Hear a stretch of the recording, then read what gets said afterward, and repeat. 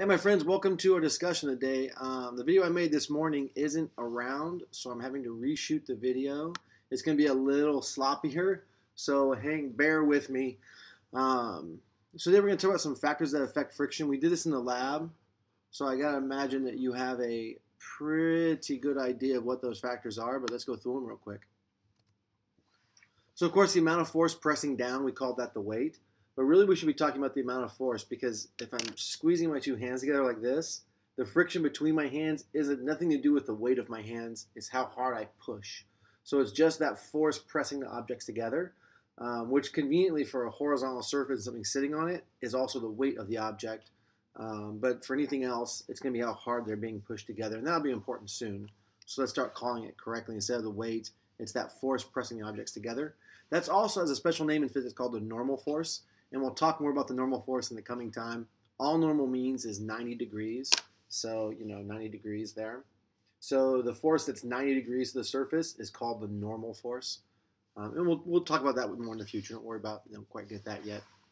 And then also, of course, the types of surfaces in contact. You found that when you change the surface type that you get different amounts of friction.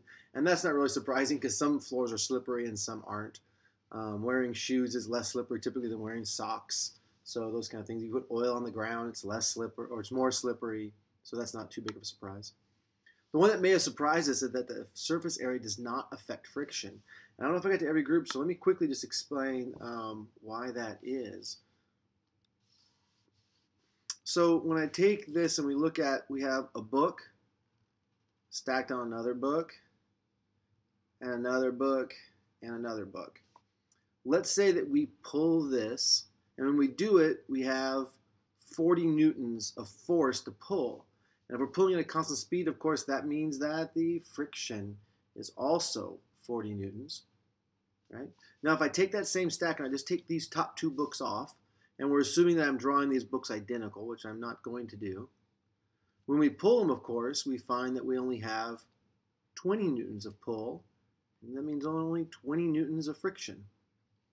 And I should really make this over here a little bit smaller. And which is cool because there's only two books, it's only 20 newtons, it's less, it's half the friction.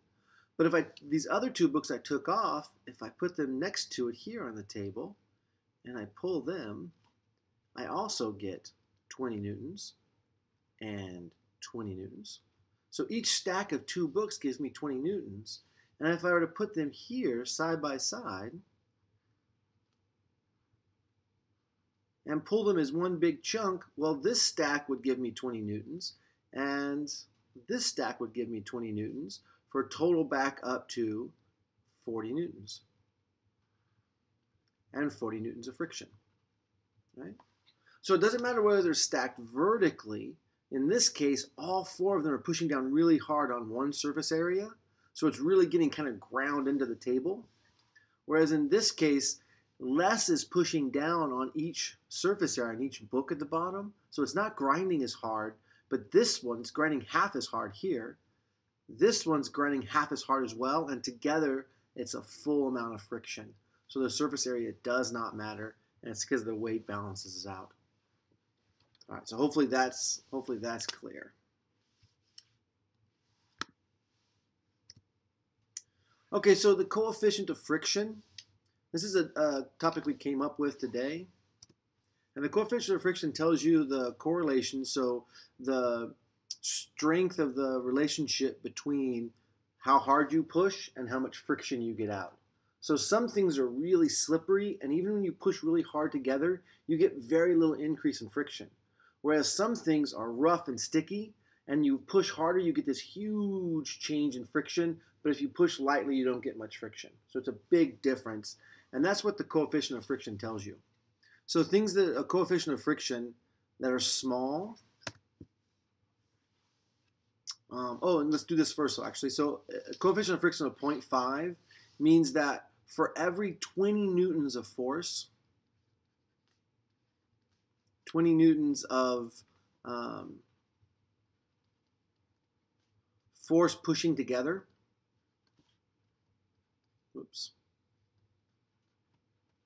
you get 0.5 of that, or 50% of that is going to create 50% of that number of friction. So you would get 10 newtons of friction from that.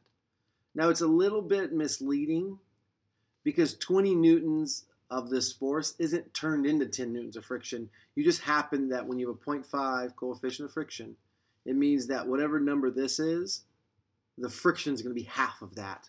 It's not that this number is being turned into it or anything. Okay. So now large coefficient of frictions, let me erase this bottom thing here, indicate that objects are sticky, whereas a small coefficient of friction means that objects are slippery. So you get really small numbers on the order of 0.0 something, right? That's a small coefficient of friction. A coefficient of friction of 1.0 is fairly large coefficient of friction. Erase that page. And I want to show you real quick how to solve a problem for friction. So we're looking here to see how much friction should be expected if you're pushing a 23 kilogram box along a tile floor. And in this case, we have to know the coefficient of friction. So we have the coefficient of friction, we have the mass of the box. I'm going to write those down here. Mass is equal to 23 kilograms. Right?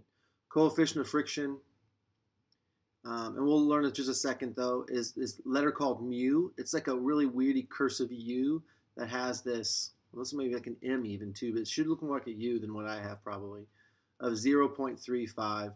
And there are no units on the coefficient of friction. It came from the slope of the graph, and it was newtons divided by Newton, so it has this unitless number. All right. So we know mass, and we know here. Now, from the lab, we learned that the force of friction, capital F for force, lowercase f for friction, is equal to mu, the coefficient of friction, times the normal force. Remember, the normal force is the force pushing the two surfaces together, the amount of force. Now, in this case, we have a box. And our box is sitting on the floor. And there is a force of gravity pulling down the box and an equal force of the floor pushing up on the box.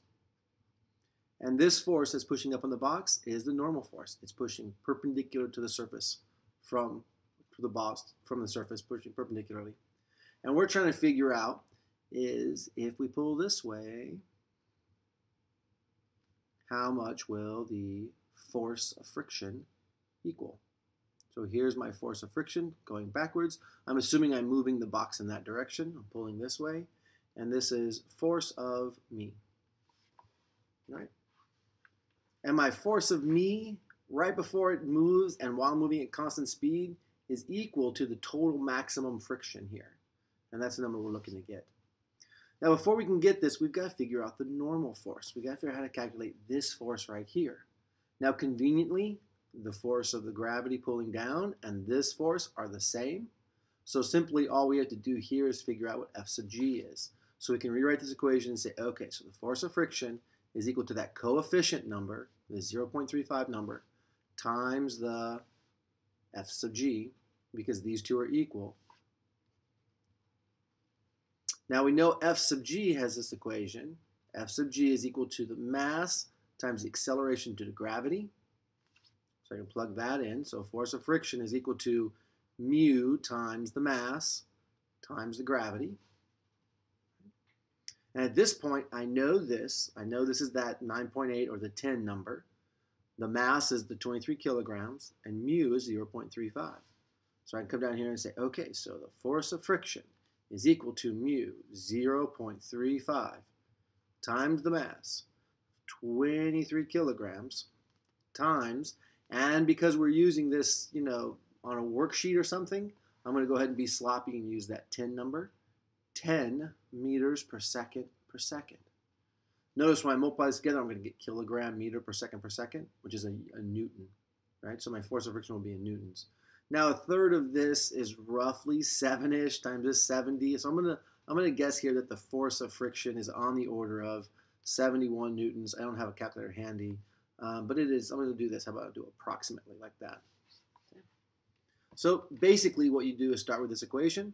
You calculate the normal force, which in this case is equal to the weight of the box, You put that mg in there, and you just do the math.